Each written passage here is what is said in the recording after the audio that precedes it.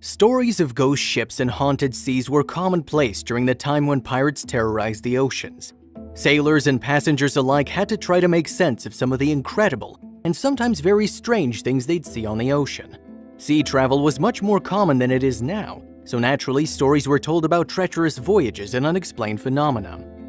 It isn't a surprise that some of these explanations involved the supernatural. You don't hear many stories about ghost ships anymore, at least that is what I thought until I found this story that is about as weird as they come. A man who hasn't been seen in 7 years has suddenly reappeared to everyone's astonishment.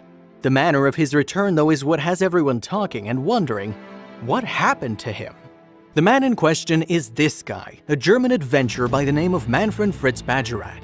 Manfred had been sailing around the world for the majority of the last 20 years. His wife would accompany him most of the time, but the two split up in 2008. She later died of cancer in 2010. Several years ago, 2 fishermen in the Philippines found a boat that was mostly submerged with a mast snapped in 2. They boarded the boat and discovered the mummified body of none other than Manfred Badgerat.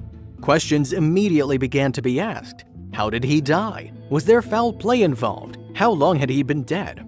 These are the things investigators and curious people like myself and you wanted to know. It had been quite a long while since anyone has actually seen Manfred at the time that his mummified body was found. His last known sighting was in Mallorca, Spain in 2009, before being found in 2016. The police were able to track down the man he talked to. This picture illustrates the possible route that was taken by Manfred. It is not known when or how he died. A man who spoke to Manfred in Spain told police he was a very experienced sailor. I don't believe he would have sailed into a storm. I believe the mast broke after Manfred was already dead.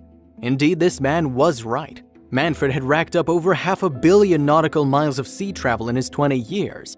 2 friends were fishing off an island when they spotted the white yacht with its mast split in half.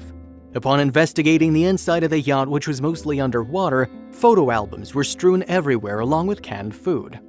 This is one of the photographs that was found aboard the ship. Guesses as to where Manfred was going or what he was doing are still left very much unanswered. Perhaps in lies the many photographs that were scattered all over the ship. Forensic analysts don't believe there was any foul play involved in Manfred's death. A forensic criminologist indicated, the way he's sitting seems to indicate that death was unexpected, perhaps from a heart attack. It does appear that Manfred was trying to make a last desperate attempt to call for help using the ship's radio. Those attempts were ultimately unsuccessful, however. Investigators believe that the dry ocean winds, high temperatures, and the salty air allowed his body to be preserved surprisingly well. Knowing where he was going would also be a big help. Mystery surrounds this man's death, and until the pieces of the puzzle are put together, answers will elude even the best of us.